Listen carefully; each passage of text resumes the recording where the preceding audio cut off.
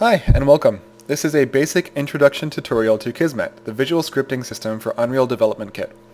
My name is Jon Sova, and I'm a level design student at the Guildhall at SMU. Today, we'll be using the May 2011 version of UDK. Now, if you're someone who cringes at the thought of typing in lines of code to create scripted events, you might be happy to hear that Kismet doesn't work that way.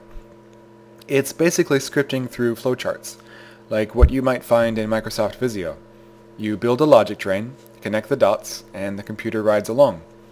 For starters, let's create a simple light switch that we can turn on and off in the game.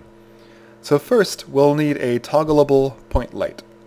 And to find that, we'll go up to the content browser, under Actor Classes, and here under Lights, Point Light Toggleable, just select that, and then right-click anywhere in the editor window.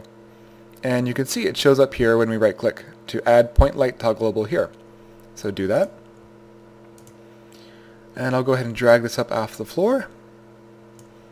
And if I hop in game, you can see my little room here is lit. So we know the light is here, and we know it's working. But the thing is, I don't want it to be on from the beginning. I want to be able to turn it on. So to turn it off, we're going to use Kismet. And Kismet is accessible via this green K icon here along the top row of icons.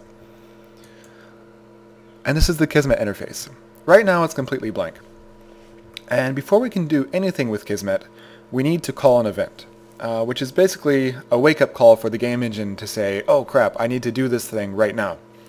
You can kind of draw a comparison to real life, like when the sun rises we say, hey, it's time to eat breakfast.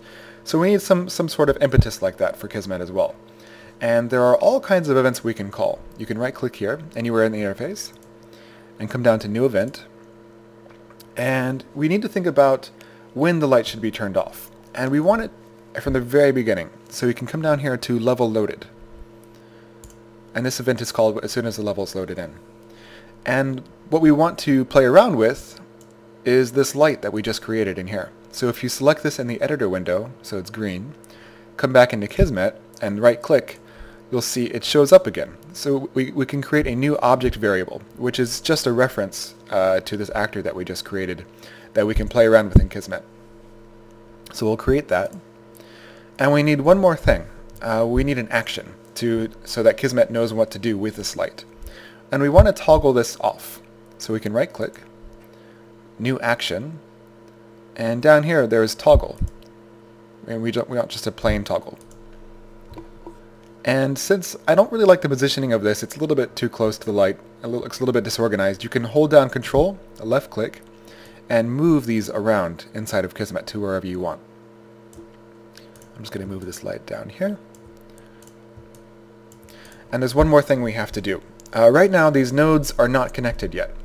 But it's super simple in Kismet. All you have to do is drag from one box to another. So as soon as the level is loaded, I want to turn off this light. And just by dragging the left mouse button, I created an arrow here. And if you ever want to remove an arrow, just hold down Alt and left click. And it's gone. So one more time, I want to turn something off. And this toggle doesn't know what to turn off yet, so we need to drag from target down to the light so it knows that this light is the target of the toggle. So let's get out of here and hop in game and see if it works. And my room is pitch black, which is a very good thing. Except if we want to be able to find the light switch, we need to light up the room just a little bit. So I'm going to create one more point light here, just a regular point light by holding down L and left clicking. I'll drag this up off the floor. And I don't want this to be overpowering the light that we turn on, so I'm going to hit F4 for its properties. And I'm going to turn its brightness down from 1 to, let's say, 0.1, just enough to see that, what we're doing here. And I want to make our toggle light super obvious when it turns on. So I'm going to hit F4 for its properties. I'm going to leave its brightness at 1, and I'm going to change its light color to something really obvious like a dark blue.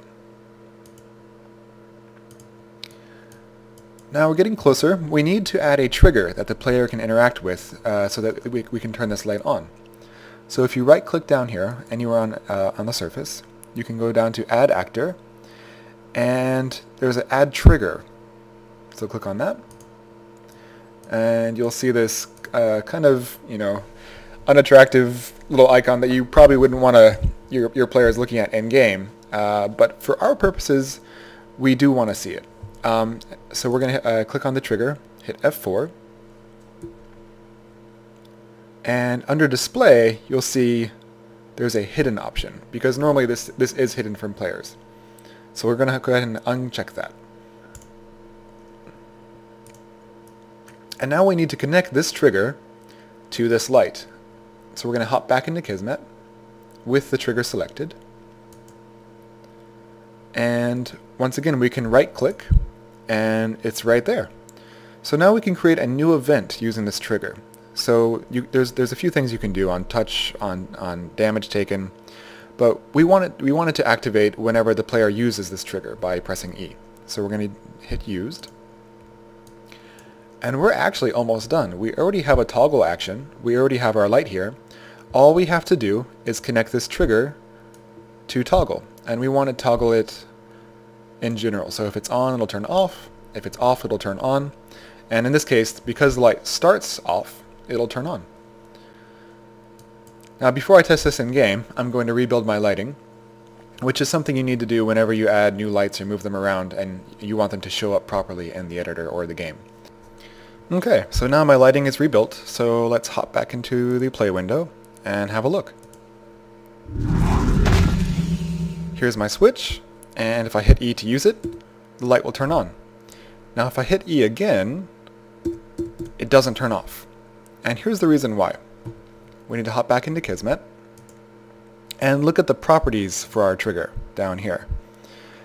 You can see a max trigger count is set to 1, which means this trigger can only be used once, and then it's disabled.